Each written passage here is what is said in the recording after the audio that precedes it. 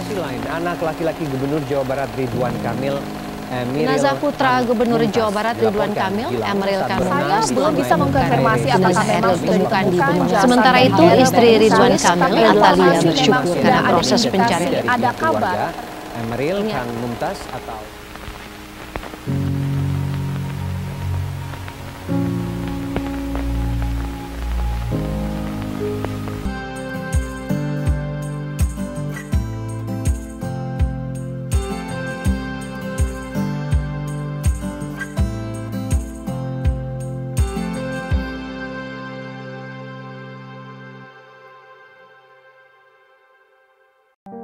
Assalamualaikum warahmatullahi wabarakatuh.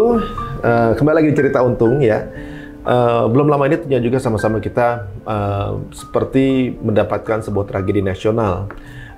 Bagaimana salah seorang anak bangsa dipanggil pada saat akan mencari sekolah ya. Qadarullah beliau adalah putra dari Gubernur Jawa Barat, yaitu Bapak atau Kang Emil. Alhamdulillah kemarin sudah ditemukan jenazahnya dan sudah dikebumikan. Kita doakan semuanya husnul khotimah karena banyak ciri-ciri dari kesyahidan beliau. Banyak banget yang mendoakan. Ini Masya Allah luar biasa. Kita sebagai, apalagi saya punya anak juga, ikut baper dan juga saya rasa mungkin yang nonton juga punya perasaan yang sama. Alhamdulillah kali ini kita dapat sambungan dari Ustadz A'al Rufenacht. Beliau adalah Ustadz di Swiss dari Indonesia tentunya juga, yang ikut dalam proses pencarian dan juga mendampingi Kang Emil dalam proses pencarian. Kita akan diajak jalan-jalan di daerah seputaran terjadinya tragedi ini. Tapi bukan untuk kita kemudian menjadi bersedih, tapi justru untuk kita bisa melihat juga mengambil banyak pelajaran luar biasa yang tentunya juga kita bisa teladani. Apalagi ketegaran menjadi seorang ayah dan juga kehebatan seorang anak yang menyembunyikan amalnya untuk kebaikan. Langsung kita sambungkan kepada Ustadz Aal Rufenacht. Ya teman-teman, kita sudah terhubung ke Swiss sekarang ini bersama Ustadz Aal. Assalamualaikum Ustadz. Waduh, saya wajahnya belum kelihatan Ustadz, wajahnya Ustadz. Sebentar. Ini dia. Masya Allah. Sehat Ustadz? Sehat, alhamdulillah. Nah, ini teman-teman semua yang menyaksikan acara ini bersama kita nih Ustadz A'al Rufenacht ya. Ini bahasanya namanya udah nama Swiss sekarang ini. Dan beliau adalah salah seorang yang juga ikut dalam pencarian selama 2 minggu saja. Dalam 2 minggu. Dia Ustadz dari awal prosesnya tahu semua Ustadz ya? Ya, ikut terlibat ya. Ya, ikut terlibat. Kalau kita dengerin, walaupun ini mungkin udah banyak yang dengar atau juga mungkin dengar kisah atau ceritanya kronologis atau segala macam gitu. Tapi ternyata kalau saya dengar dari kisah dari Ustadz sendiri ada beberapa hal yang agak sedikit berbeda ya. Bahwa ternyata saya pikir yang berenang di sana itu lompat dari jembatan gitu ya. Tapi ternyata beda saja. Lokasinya di sini Ustadz? Lokasinya tidak jauh dari sini. Di lokasi berenang sebenarnya cukup cetek ya. Cukup cetek. Ini lokasinya nih? Ini yang dari pojok sana. Ini nyebrang ke arah pantai sini. Nah ini kan kayak pantai. Posisinya ini kayak pantai. Ini gitu. Jadi kayak pasir. Biasa digunakan untuk grill atau barbecue. Nah di sini juga cenderungnya cetek. Daerah di sini ini cenderungnya cetek. Oh gitu. Jadi ini namanya apa lokasinya, Ustadz? Ini Eichholz. Oh, tapi emang tempat wisata kayaknya ya. Ini tempat wisata. Jadi kalau saya lihat kayak cuma ini Ustadz, kayak cuma semata kaki tadi kalau tadi di airnya tadi tuh. Ini iya, bahkan juga banyak sekali orang-orang yang berenang di sini. Ini karena hari kerja. Jadi tidak ada yang berenang. Nah ini kalau dilihat dari sini, ini cukup cetek. Ini dari mulai semata kaki, terus paling di tengah sana 70 cm. Ini jernih banget ya? Ini airnya tuh sampai kelihatan itu batu-batu. Batunya kelihatan detail begitu. Waktu ada gambarnya, Kang Ridwan Kamil lagi mencari itu di sini lokasinya, yang waktu Bukan. Itu diambil dari lokasi yang berbeda-beda. Diambil dari lokasi yang berbeda-beda, dan yang terakhir sholat gaib itu sebelum jasad almarhum ditemukan, itu lokasinya di tempat pemandian Marsili. Pemandian. Ustadz, maaf Ustadz, sekali lagi Ustadz, lokasi tadi di mana Ustadz? Ajak ujungnya deh, awal tadi berenangnya? Aishol. Aishol. Di lokasinya tadi di mana Ustadz? Di telunjuk Ustadz tadi? Marsili. Yang ini. Oh itu dari yang situ nyebrang ke sini ya. Kalau dari gambar sini kayaknya cetek di situ dari sana ke sini kayak nggak dalam itu Ustadz ya? Nggak dalam ya, paling di sini saya nggak tahu debit air yang dulu, tapi kalau sekarang paling 70 cm. Jadi orang dewasa itu bisa berdiri di tengah sini, hanya harusnya itu sekitar 7-8 km per jam ya. Oh lumayan sih ya, tapi berarti sebenarnya bisa berdiri ya Ustadz ya? Bisa berdiri. Cuman kalau kurang kuat pasti akan terbawa. Oh, waktu kemarin itu berarti sebenarnya sudah bisa lewat, cuma memang lagi berenang aja di tengah gitu ya? Berenang ya. Jadi memang ini terlepas ya, kalau kita lihat semua itu ada kadar yang sudah menjadi ketentuan Allah Subhanahu wa taala, qadarullah. Jadi jangan sampai apa yang sudah terjadi yang ditentukan oleh Allah itu menjadi penyesalan atau menjadi ratapan. Sebagai orang yang beriman kan kita nggak kesana arahnya. Benar. Itu Ustadz ada asumsinya apa Ustadz? Kira-kira apa karena keram atau gimana Ustadz? Keram, kemungkinan besar keram, karena memang kalau berdasarkan orang-orang yang datang ke sini langsung tergiur melihat air yang jernih, itu biasanya lupa kalau harus mandi dulu, harus membasahi badan dulu, biar badan terbiasa dengan suhu air. Oh itu ya, kaget ya. Itu yang mungkin tidak dilakukan, dan mungkin itu juga yang menjadi penyebab kram, karena kan badan berupaya untuk menjaga kondisi suhu agar beradaptasi, sementara perbedaannya bisa sampai 20 derajat. Suhunya berapa kira-kira itu perkiraan? Suhunya sekarang aja dengan suhu 24 derajat, air itu cuma 17. Cuma dari 17 itu dingin banget. Ya, cuma 17.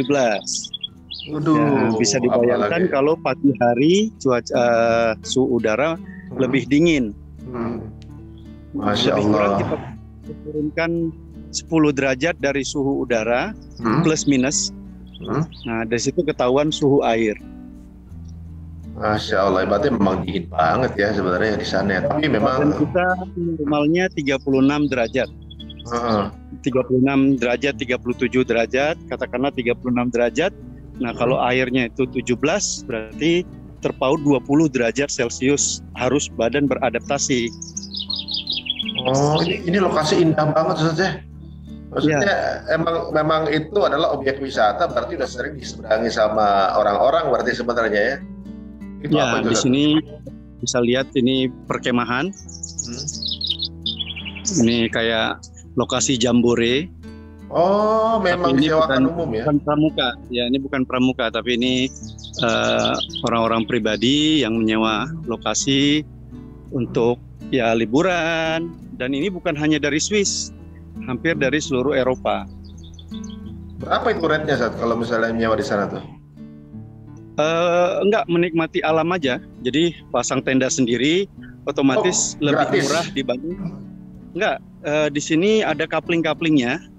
Jadi setiap coupling itu besarannya sekitar 2,5 kali 2,5 meter. Nanti dikasih kayak fasilitas, ada kamar mandi, ada restoran, ada bar dan lain sebagainya. Karena nanti dari sini ada atraksi yang dekat dari sini namanya Gurten. Gurten itu bukit. Bukit ya. Kalau dari jauh kita bisa melihat karavan ya, mobil karavan. Oh iya, karavan tuh ya. Tenda, jadi juga bisa nginap di karavan. Seru situ lokasinya dan sungainya juga cantik ya, jadi memang menggiurkan berenang sih ya. Ya, jadi di sini tempat jalan santai, tempat bersepeda, tempat kegiatan-kegiatan outdoor lainnya, jogging. Banyak juga orang melaksanakan jogging di sini. Nah, air yang kita lihat sekarang yang sudah mengalir di sini bisa mencapai 2 meter bawahnya. Oh, beda-beda ya, yang di sini agak dalam. Yang tadi 70 cm, di sini sudah mencapai 2 meter, 2 meter ya. Dari yang cuman 70 cm bisa mencapai 2 meter daerah sini. Walaupun di setiap beberapa ratus meter dari sini, ini ada kayak pegangan. Oh iya nih, pegangan ya. Nah, kalau yang hanyut bisa pegangan ya?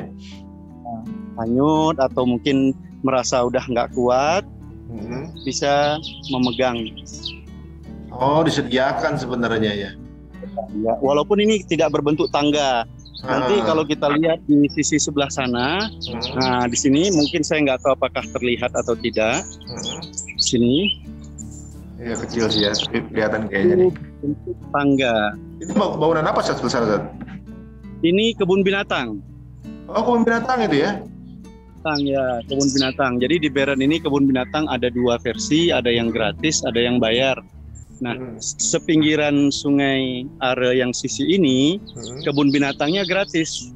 Hanya binatang-binatang tertentu yang bisa kita lihat, contohnya kayak kambing, atau mungkin rusa, kuda, terus juga unggas-unggasan, burung-burung pelikan, atau sejenis yang memang perlu udara outdoor. Oh, Ustadz Afwan, ketika waktu pencarian apakah ditutup juga untuk umum nih sungainya? Waktu proses pencarian kemarin itu, apakah sungainya juga ditutup untuk umum? Oh enggak. Aktivitas masyarakat lokal tetap berjalan seperti biasa. Makanya itulah yang nggak bisa kita lakukan seperti kalau terjadi di Indonesia. Kita nggak bisa menutup semua aktivitas, terus juga kondisi pencarian juga sangat terikat dengan aturan yang standar polisi di Swiss. Nah ini kalau kita lihat di bawah sini nih juga ada tangganya nih ya. Dan di bawah itu sudah gelap.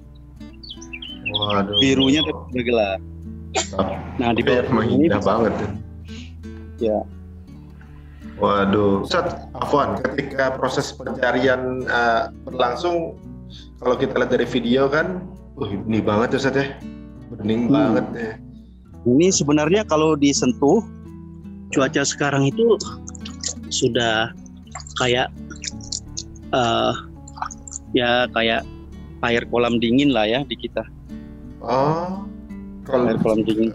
Kita 17 derajat. Nah ini sudah mulai nggak kelihatan ini batu di bawah. Oh, ya udah mulai dingin. Ini dari 1,5 meter. Dari sini dari ke tempat ketemu berapa kilo, Sat? Dari sini ke tempat ke angle HD itu yang tempat ketemunya. Oh, kalau dari sini masih hampir 7 kilo kali. Oh, lumayan berarti ya, jauh juga itu ya terbawanya ya. Ya. Dari sini 7 kilo, tapi dari lokasi di situ nanti ada jembatan. Jembatan itu yang biasa dijadikan orang lokal untuk lompat. Oh, yang ada di YouTube itu ya? Yang suka ada di YouTube itu. Oh. Di situ masih orang ada yang lihat ya kalau almarhum lewat situ? Pasti. Cuman waktu itu kan pagi hari. Karena pagi, atau misalnya nggak usah lah pagi, hari ini yang merupakan hari kerja, itu jarang sekali yang berenang. Oh, memang rombongan pagi-pagi waktu itu ya? Pagi-pagi, dan kayak hari ini juga, ini siang hari waktu Swiss, tapi saat orang sudah jam kerja, bukan jam libur, sehingga jarang orang yang berenang dan jarang juga orang yang bisa melihat. Oh, aduh, Masya Allah hijaunya. Ustadz, selama proses antum kan ini memperhatikan gitu ya, kan beliau tuh kalau di video lihat tuh tegar gitu ya dalam menjalani prosesnya tuh kayak orang yang kuat lah, yang tegar gitu. Dan sebenarnya kalau di lokasi gimana Ustaz yang antum lihat? Masya Allah. Saya juga menempatkan diri Saya juga punya anak.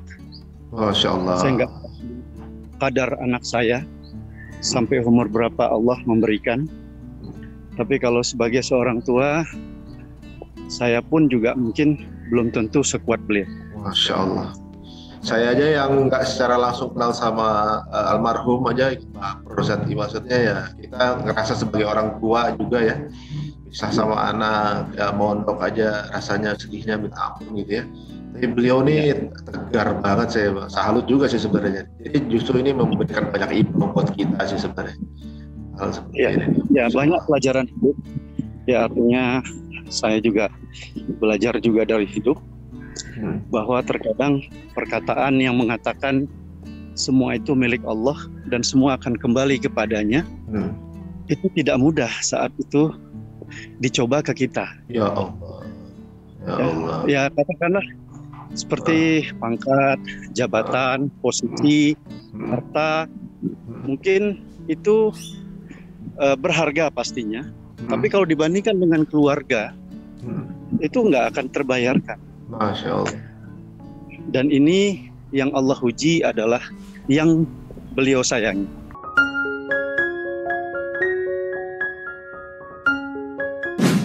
Iya ya. Yang merupakan anak yang saleh, yang menjadi kebanggaan. Makanya banyak sekali pelajaran hidup. Beliau juga sudah menulis banyak di Instagramnya yang merupakan pelajaran hidup buat semua orang, yang menggambarkan bahwa keimanan beliau dan sebagai seorang ayah luar biasa. Masya Allah. Ya saya juga melihat bagi beliau tegar banget ya. Maksudnya kalau kita lihat riwayat Nabi Ibrahim sekelas Nabi aja gitu, beliau berat juga untuk melepas putranya gitu, Nabi Ismail gitu ya. Jadi saya ngerasa bahwa ngelepas anak tuh lebih berat sebenarnya dibanding. Ya artinya kita ngelepas harta, kita orang yang mengobati pasien yang kemo atau saudara yang kanker, itu akan mudah, akan menghabiskan semua harta juga nggak apa-apa. Yang penting nyawa terselamatkan. Masya Allah. Nah, yang ini menunjukkan bahwa jauh lebih hebat dari posisi, jauh lebih hebat dari jabatan, jauh lebih hebat dari harta, dan beliau ikhlaskan. Pelajaran hidup yang jauh lebih utama daripada sekedar membahas dan mengulangi kembali apa penyebab atau apalagi menyalahkan dan meratapi, itu semua tidak akan memberikan manfaat baik kepada kita yang masih hidup, apalagi dengan yang sudah kembali kepada Allah Subhanahu wa taala. Jadi dalam khutbah Jumat yang terakhir pada tanggal berapa kemarin itu? 10 kalau nggak salah ya, 10 atau 11 gitu ya. 10 ya. Tanggal 10 Juni saya mengulas kembali hakikat hidup yang Allah sampaikan di surat Al-Baqarah ayat 152 sampai 157. Ya, itu luar biasa. Allah menyuruh kita dengan mengawali fadhkuruni azkurkum washkuruli wala takfurun. Ingatlah aku, maka aku akan mengingatmu. Syukurlah terhadap nikmat-nikmatku, jangan sekali-kali ingkar. Itu diawali dulu dengan itu, diawali dengan ayat itu, fadhkuruni azkurkum washkuruli wala takfurun. Setelah itu baru Allah mulai memberikan sedikit pesan, ya ayyuhalladzina amanu ista'inu bis-sabri was-salah. Wahai orang-orang yang beriman, mintalah pertolongan kepada Allah dengan sabar dan salat. Innallaha ma'as-sabirin. Sesungguhnya Allah bersama orang-orang yang sabar. Pesan apa lagi nih yang Allah ingin sampaikan? Ternyata disampaikan lagi, dilanjutkan. Wala taqulu liman yuqtalu fi sabilillah amwat bal ahya walakin la tash'urun. Jangan kamu kira orang-orang yang meninggal di jalan Allah itu mati. Sementara orang yang meninggal karena tenggelam itu termasuk syahid akhirat. Masya Allah. Termasuk syahid akhirat. Syahid akhirat ya. Jangan kamu kira itu mati. Bal ahya, tapi hakikatnya dia itu hidup. Walakin la tash'urun, tapi kamu nggak sadar, tidak mengetahuinya. Baru setelah itu Allah sampaikan pesan yang lebih dalam lagi. Wala nabluwannakum bisyai'im minal khauf wal ju' wa naqsim minal amwal wal anfus wat tamarat wa basyirus sabirin. kami akan kasih kabar gembira kepada orang-orang yang sabar, yaitu yang diuji, kehilangan harta, kehilangan jiwa, makanan, dan lain-lain. Sampai pada titik alladzina idza asabathum musibah qalu inna lillah wa inna ilaihi raji'un. Ini yang berat. Ini yang berat. Makanya pesan khutbah itu diawali dengan fadhkuruni azkurkum. Ingatlah aku akan mengingat kamu. Dengan begitu menjalani kehidupan pun akan terasa lebih ringan karena pegangannya tetap kepada Allah Subhanahu wa taala. Masya Allah. Afwan Ustadz, waktu ketika terakhir beliau habis memandikan putranya kan Jumatan di sana Ustadz ya? Beliau ketika habis memandikan putranya Jumatan di sana kan? Iya, Jumat ya. Nah itu sini ya. Ustadz jadi khotibnya waktu itu? Iya. Masya Allah. Antum menjadi khotib ya? Ini materi khotib waktu itu? Masya Allah, saya merinding gitu. Waduh, beliau gimana Ustadz responnya ketika mendengar bahwa ini sebenarnya kabar gembira lah dari Allah gitu, bahwa ya oke lah, mungkin sekarang cobaan ya, tapi tersembunyi kabar gembira itu. Ya pasti ada rasa haru, tetapi juga ada rasa syukur ya, karena jasad ditemukan. Dan yang paling hebat lagi, mengikhlaskan dan berserah diri, itu luar biasa. Masya Allah. Itu yang luar biasa. Masya Allah, saya malah dapat hikmah nih, Masya Allah. Ini jembatan yang itu, Afwan Ustadz, yang ini jembatan yang di YouTube itu orang lompat-lompat ya? Ini jembatannya. Nah, sebelum jembatan ini ada tempat untuk mandi. Nah, ini kalau kita lihat nih ada tempat untuk mandi. Nah, ini tempat untuk mandi. Ini kalau ditekan tombol yang ini akan keluar air. Ya, ini kalau ditekan tombol, itu akan keluar airnya. Nah, air ini lebih dingin dari air sungai. Ya Allah. Lebih dingin dari air sungai, sengaja dibuat demikian biar beradaptasi. Dan di sini ada kolam juga yang dinginnya sama dengan air yang di shower. Jadi untuk rendaman dulu. Dan di sini ada informasi lengkap. Nah, ini air suhu 25,3 derajat, suhu air 17,7. Kelihatan nggak? Oh ya. Oh, memang sudah disiapkan prosedurnya sebelum masuk ke air adalah menyamakan suhu tubuh supaya nggak keram di dalam gitu ya? Nah, ini suhu shower malah 11,4, suhu sungai 17,7. Ya Allah. Dan ini lengkap dengan aturan-aturannya. Lengkap dengan aturan dalam bahasa 4 bahasa ya. Yang paling atas bahasa Jerman, yang kedua bahasa Prancis, ketiga bahasa Itali, keempat bahasa Inggris. Tapi untuk tapi Kak almarhum tuh nggak lompat dari jembatan ini ya, dari enggak. Ya. Ya. Enggak.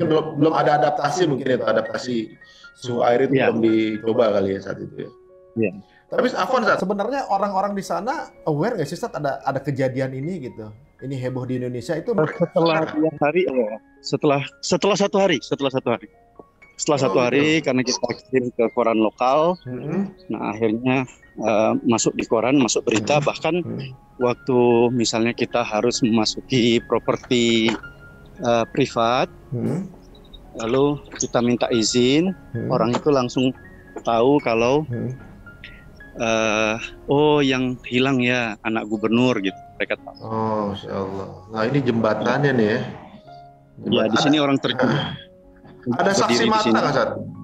Saksi mata yang lihat beliau hanyut tenggelam gitu? Enggak. Karena memang tidak dalam posisi. Kalau mereka lompat dari sini, nanti naik dari mana Ustadz? Kalau misalnya biasanya orang? Kabar? Hai, gimana Pak kabarnya? Sehat. Ya. Mari, baby. Orang Indonesia. Iya. Dari Indonesia ya. Itu kan? Iya, dari Indonesia. Itu juga mungkin turis. Iya. Yang lihat. Halo, waduh, terima kasih waktunya Ustadz. Ini bukan hanya sebuah napak tilas, tapi banyak sekali ilmu yang tentunya juga ini mengembalikan kita. Justru dengan menyaksikan ini kita mendapatkan banyak ibroh, dan mudah-mudahan pesan-pesan Ustadz tadi yang secara nggak langsung jelek gitu masuk ke dalam hati, bahwa setiap cobaan tentunya ada hadiah dari Allah yang tersembunyi yang ada di sana. Terima kasih Ustadz waktunya, ditambah Masya Allah saya ini ngobrol dengan orang yang tepat ya. Jadi apapun yang kita lewati dipenuhi dengan hikmah-hikmah dan mengabdi kembali kepada Allah. Ustadz Aal, untuk teman-teman yang mau kenal dengan Ustadz Aal, langsung aja add IG-nya @Aal Rufenacht. Tulisannya ada di bawah ya teman-teman semuanya. Bisa tanya apa aja, beliau ini Masya Allah sangat informatif, apalagi mengenai Swiss teman-teman. Terima kasih Ustadz waktunya, sampai ketemu lagi. Mudah-mudahan selalu dimudahkan sama Allah dan juga diberikan kesehatan Ustadz. Amin, amin, amin, amin. Terima kasih Ustadz. Assalamualaikum. Baik. Waalaikumsalam warahmatullahi wabarakatuh. Duh, Masya Allah teman-teman semua, sebuah perbincangan yang luar biasa ya, walaupun singkat tapi kita merasa bahwa seperti berada di sana gitu rasanya. Karena tempat tersebut memang jalur yang dilewati oleh almarhum. Tapi bukan berarti kita meratapi akan kejadian tersebut, melainkan justru banyak ibroh dan juga pelajaran yang diberikan, yang disampaikan juga oleh Ustadz Aal tadi. Qadarullah beliau adalah imam sholat Jumat setelah Gubernur memandikan jenazah, ikut sholat Jumat dan beliau qadarullah sebagai imamnya. Dan Masya Allah ya, ilmunya luar biasa. Mudah-mudahan beliau juga punya kesempatan kita untuk diajak ngobrol-ngobrol di sisi lain dari Sungai Aare yang cukup misterius ini. Mudah-mudahan kita juga bisa menjadi sebaik almarhum ya. Jadi nggak ketahuan amalnya seperti apa, tapi finishnya dalam keadaan terbaik atau husnul khotimah. Sampai ketemu lagi, jangan lupa subscribe di Cerita Untung. Assalamualaikum warahmatullahi wabarakatuh.